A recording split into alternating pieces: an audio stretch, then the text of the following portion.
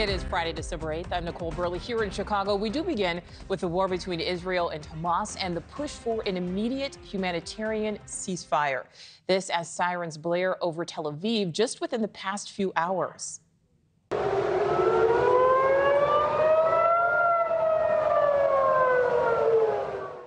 And you can see this video really illustrates the stark reality that the terrorist group is still capable of reaching the Israeli city with its rockets. Meantime, the war has engulfed every part of Gaza, even mosques, where at least 3 people were killed, 15 injured. And there's really no sign this fighting will stop anytime soon as we give you that live look there.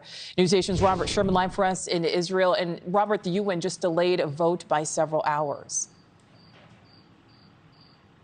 This is obviously a big conversation here, Nichole, as the Israelis continue on with their operation in Gaza overnight, hitting 450 targets, pounding the Gaza Strip by land, air, and sea. We saw the naval arm of the Israelis knocking out Hamas infrastructure as well as their intelligence centers as well.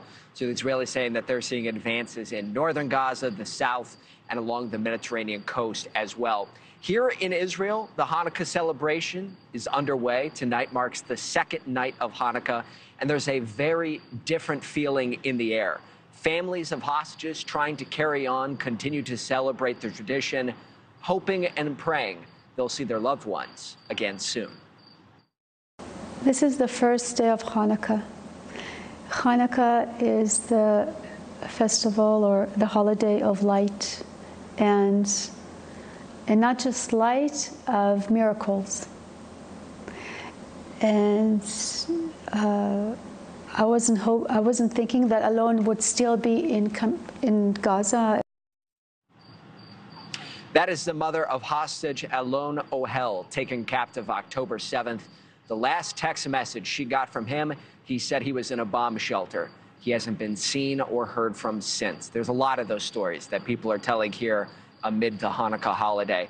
The White House saying at this point there are no more hostage deals in sight. We're not close to inking another deal on a humanitarian pause, and nor do I have any news to break here today about the return of hostages, either ours or those of many other countries that are being held hostage.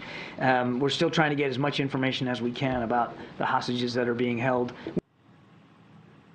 So no indication another deal is coming, but despite that, you hear world leaders calling for a ceasefire in Gaza with the situation that is at hand. The UN estimating about 80% of Gazans have been displaced, and you hear anecdotal accounts coming out of the Gaza Strip of people struggling to find food and medicine, and when they can find it, sometimes they can't even afford it.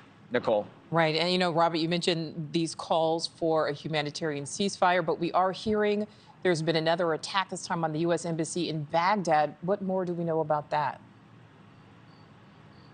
Yeah, information a little bit slow to trickle in, Nichole, but what we do know about that is that several rockets were fired at the U.S. Embassy in Baghdad, Iraq, according to U.S. officials there. No casualties or anything of the kind. And interesting to note, no group has taken responsibility for this yet, though.